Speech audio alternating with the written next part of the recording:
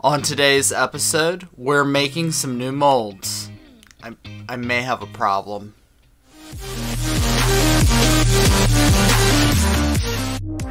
Hey guys, what's going on? Michael here. So I just can't help myself. I am back to work making some new molds. Ooh, somebody stop me!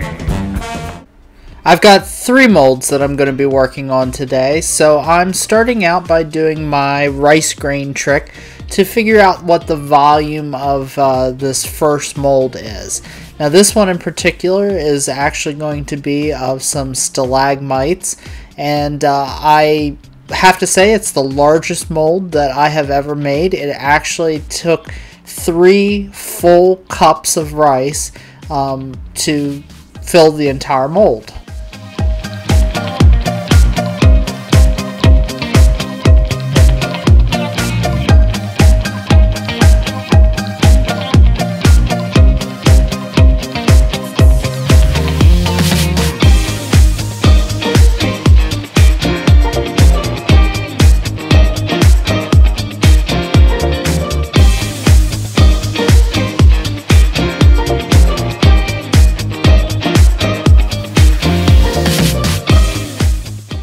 I'll be using SmoothOn's Moldmax 14 to do this, which is my go-to product. It's a 2-part silicone specifically designed for mold making.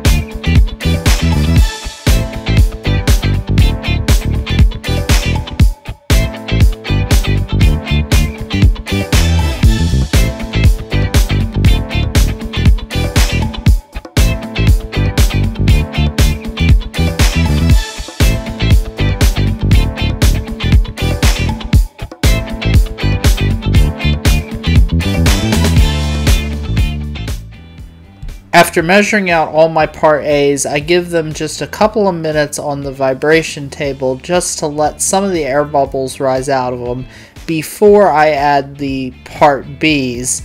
Now the part B's are a 10-to-1 ratio, meaning if I have 100 grams of the part A, then I use 10 grams of the part B.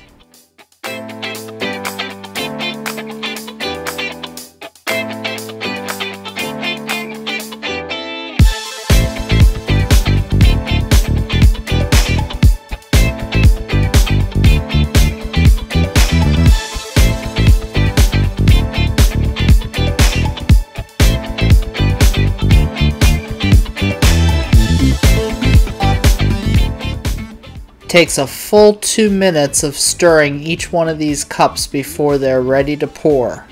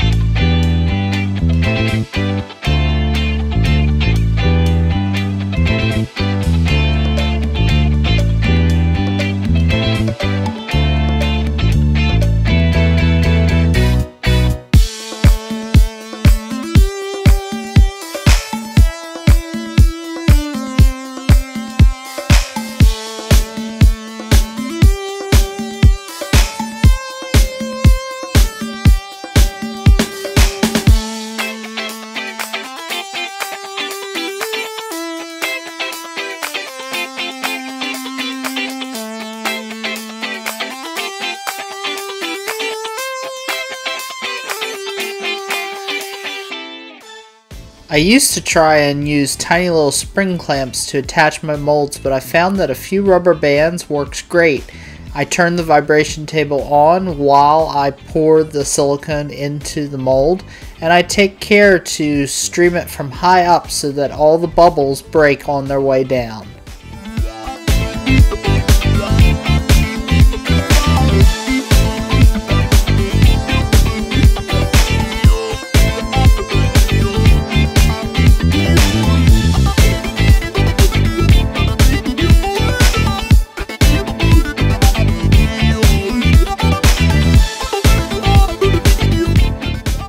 Now that we're done pouring, we're going to turn the vibration up higher and just let the bubbles pop out of it.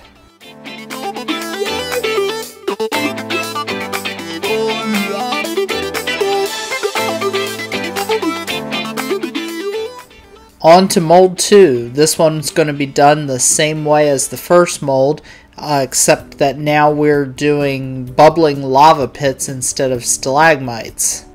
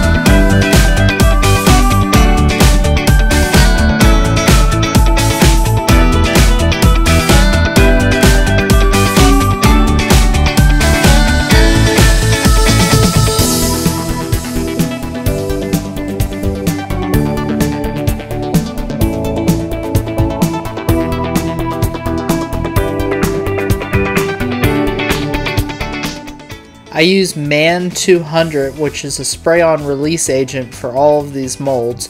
I'll spray 2 coats, the first one I brush on, and then a second mist, and then give it about a 2-minute dry time before we want to pour our silicone in.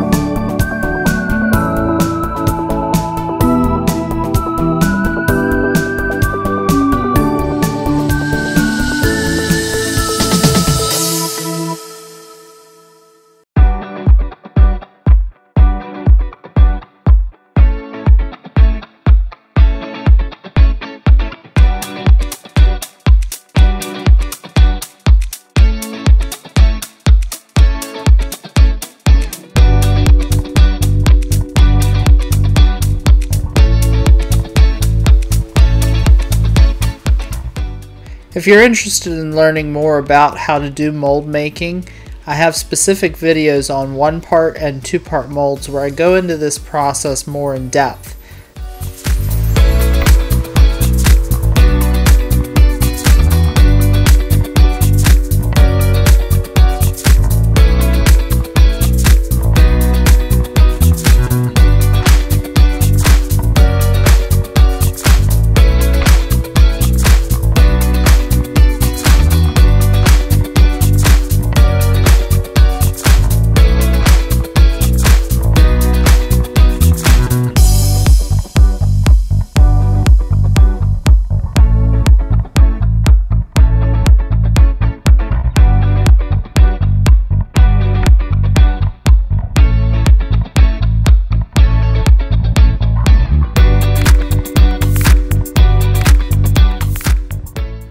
Now that our last mold of these grass tiles is ready, we can pour the silicone on in and let it vibrate to get the air bubbles out.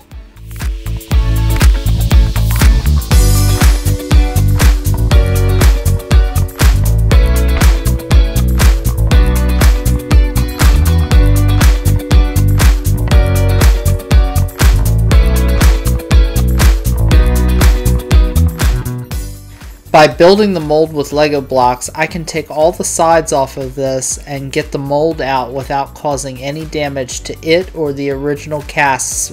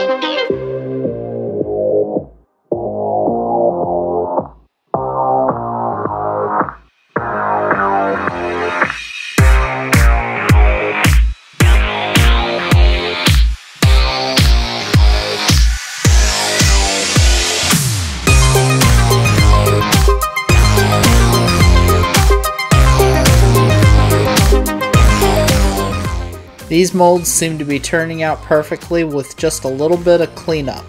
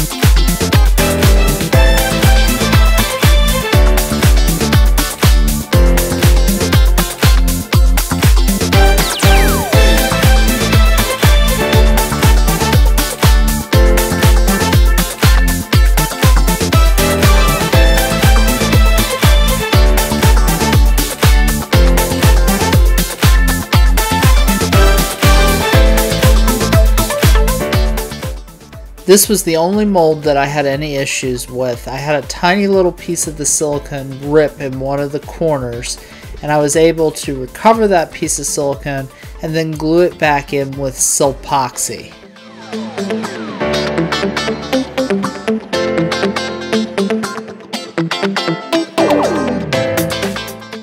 Now with all three of our molds complete, I'll be able to start running casts in my Merlin's Magic plaster and start making bulk quantities of these pieces. Hey, if you like these videos and want to help me keep making them, make sure you hit the like and subscribe button.